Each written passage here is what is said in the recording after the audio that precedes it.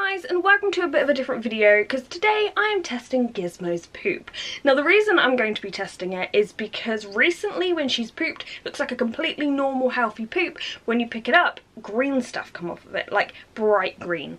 So the only thing really Gizmo has done is she hasn't eaten in 2 months, and then recently she's ate waxworm pupa, so I don't know if that's going to have changed her poop. But we shall see. We're going to be testing it, and I've decided to go with Pals. Someone recommended me them on Instagram. So, of course, I could take her to the vet, like I did with Isla all those years ago. I took her to the vet. The vet cost about £30–35. They did a test for me, which they charged me over £100, I think. The test they did on here, on the actual price thing, is probably either the £17 one or the £30. And that's one thing that bugs me a little bit about vets, is they will inflate the prices like crazy. But anyway, with this site, what you had to do is email them, say what animals you're testing and how many you need. So I said 1 leopard gecko. They sent me out a poo test and a submission form. You can actually print these out yourself on the internet. One downside I will say about the service is if I had any questions about this and I emailed them, nobody replied. When I requested the test, I didn't get any email back that they had got my email or they were sending anything else. So I've kind of been sat here twiddling my fingers. I can't remember how many days I had to wait for this to arrive. I'll put the number here. I don't think it was too long. It's just when you don't know if they've seen your email and you don't know if anything's coming, it feels like ages. So obviously first impressions isn't fantastic, but they did send me this, so I will be filling this out and trying to figure out which test I want to do, which test will be best for Gizmo. But first we need to collect the poop.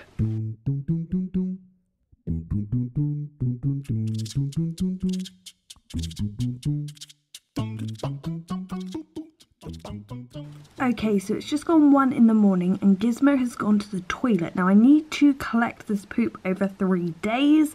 Usually she'll miss a day and then she'll go again. As you can see, it's actually quite small for her and doesn't look great. But what we're going to do is collect it, and they don't want the pee bit, so we're not going to put in the white bit. The consistency of this poop is really like goopy. It's quite strange actually. Right, stick that in there.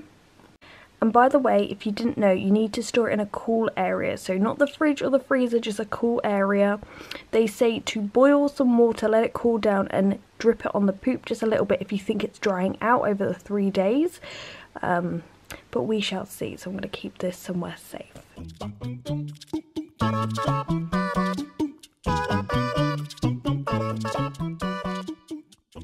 Right, I had to restart the last test. Just basically I didn't think she was going to the loo, and so I didn't have enough in the 3 days, but then I found that she had pooped twice but under her succulents somehow.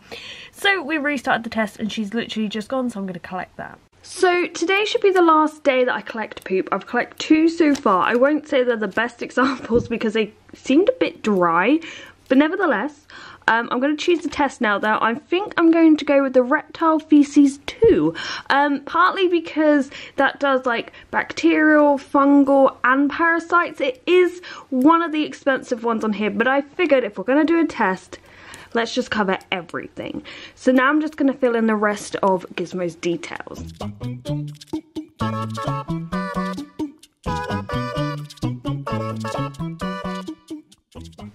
Okay, so today is Tuesday the 30th of April. I need to take this up and put a label on it and everything, but it's going today. I managed to only get 2 samples and I did have to add a tiny bit of water to make sure they're still fresh. But yeah, we'll see how long it takes for it to arrive and get the results.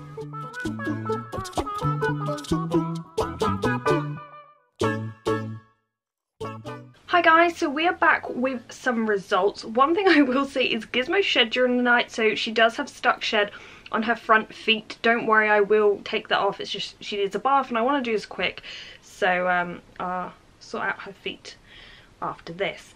So one thing I want to say is what you just saw is you saw me send the sample off on the 30th of April. Now today's the 4th of May and I just received the results. According to the papers, they received the sample on the 2nd of May. Now, if I had one thing to complain about the service, is the only thing is communication. Now, they don't say they're going to send you an email to say they received your sample, but even if it was just a generic one to say, right, we've received your sample, we're processing it now, that would be great. Because I was honestly sat here thinking, you know, have they received it? Has someone else got poop in the mail? Like, hopefully they've got it. So, luckily they did, but I do feel like, I don't know how big the company is, it may just be small, but even if they just sent out a little generic message to be like, we've received your sample, it's now processing or something, that would be perfect. Now, the particular test I chose can take 48 hours usually to process, but in some cases it can take 72, but it seems like my one just took 48, so that's really handy. But now for the results. Sorry if Gizmo moves or goes out of focus, I am reading down here. I printed this out because you do get your results through by email. So the first one, now if you're a microbiologist, you probably understand this, feel free to elaborate because some of these I'm a little bit confused by, but basically it says, culture growth consistent, aerobic cultures show a heavy mixed with normal fecal flora. Now I don't know if the sentences are messed up or that makes sense, but it says a normal fecal flora, so I think that's good. Then we have salmonella as negative, very good, and if you didn't know with these tests, if there is something detected that's bad, it will come back positive. If it isn't detected, it'll be negative, so we're looking for the negatives. Then we had Campylobacter, that's how you say it, negative, which is another good one. Yeasts, negative, but it does have this little sign that says plus Aspergillus niger isolated, which I totally butchered the name, but I believe it's black mold, but then it says isolated, so I'm thinking, did a bit of mold just grow on the poop when it was going there? I don't know. Once again, if you know this, please let me know. Then it says direct, no overt cyst or parasite seen. Concentrate, no ova, cyst or parasite seen. Cryptosporidium, negative, and Cryptosporidium is sticktail. Now it also says sensitivities not indicated, and it comes back as a normal fecal result. So that's really good news. Definitely, like, Gizmo doesn't have anything wrong with her, but it also does make you think, why on earth was her poop coming out green? Now I do have my theories. So first of all, I did think maybe she reabsorbed her eggs and it's like a byproduct, because the yolk and everything in the eggs, maybe it just comes out like a green, and her poop was a little bit, like when the first sample I collected, it was kind of sticky.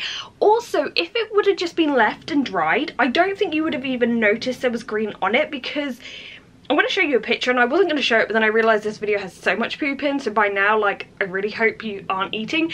But basically, the poop looks normal, but then it's got like a dark green kind of slime looking colour around it.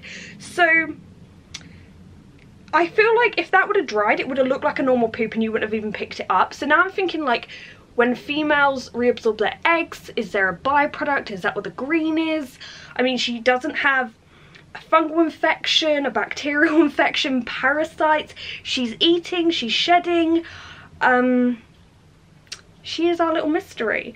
So I would love to throw the question to you guys, and I feel like when we discuss this in the comment section, we actually usually find out a lot of us have been through the same thing. When we're talking about females not eating, so many people came and said, oh my god, I thought it was just my female.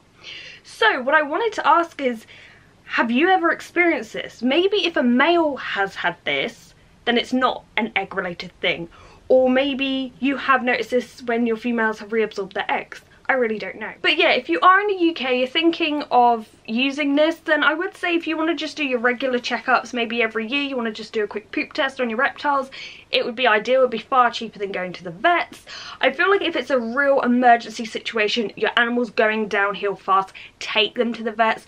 With Gizmo, it's a bit of a weird one because she was acting normal, she was finally eating. Her poop was weird before she was eating. It wasn't like waxworm pupas or anything that made her poop go weird. But it wasn't like an emergency situation because she was very much herself. It was just her poop that was weird. So I would say the service is really good and not too expensive. I will just say the communication was a little bit iffy. Anyway, Anyway, I hope you enjoyed this video. Sorry for the sheer amount of poop that was in it, but thank you for watching, guys, and goodbye.